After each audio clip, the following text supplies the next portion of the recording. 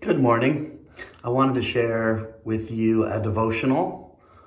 This morning we're going to look at Lord's Day 47 from the Heidelberg Catechism. It's looking at the first request from the Lord's Prayer. So the question is, what does this first request mean? Hallowed be your name means, help us to really know you, to bless, worship, and praise you for all your works, and for all that shines forth from them. Your almighty power, wisdom, kindness, justice, mercy, and truth. And it means, help us to direct all our living, what we think, say, and do, so that your name will never be blasphemed because of us, but always honored and praised. And there are several scripture references there from Jeremiah 9:33, Matthew 16, John 17, Psalm 115, and Matthew 5, verse 16. So when I was growing up, when I was a little kid, what I took away from hallowed be your name, or what I took away from even the commandment that says not to use the Lord's name in vain, is that we should never, use the name of Jesus as a swear word.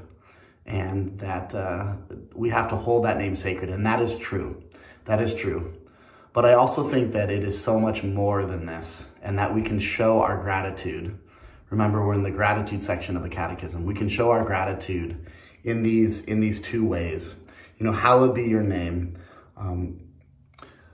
When we remember that God's name is holy and that he's our Father, we think about everything that comes from God. And what I was struck by, these 6 things that the Catechism reminds us of, often they don't go together.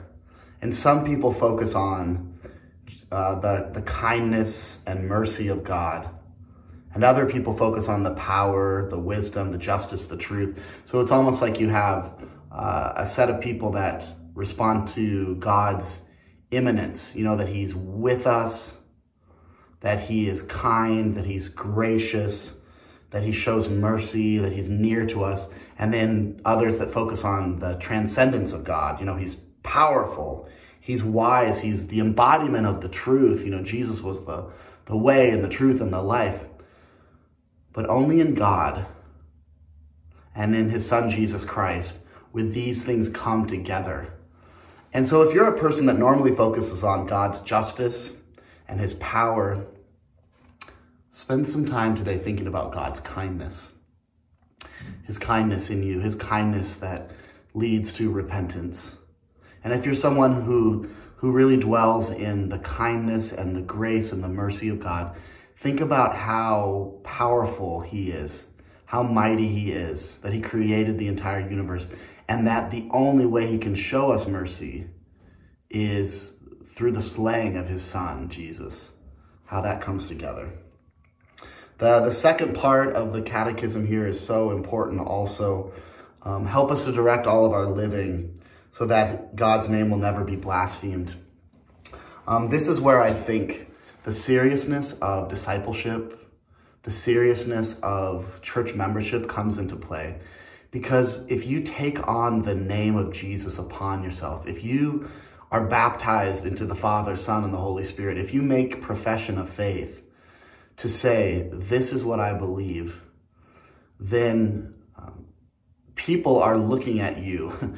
And we want to be careful to never blaspheme God, or that people would look at us and say, that's Christ's hands and feet on this earth. Those are the things that Jesus would do. Those are the things that Jesus did do.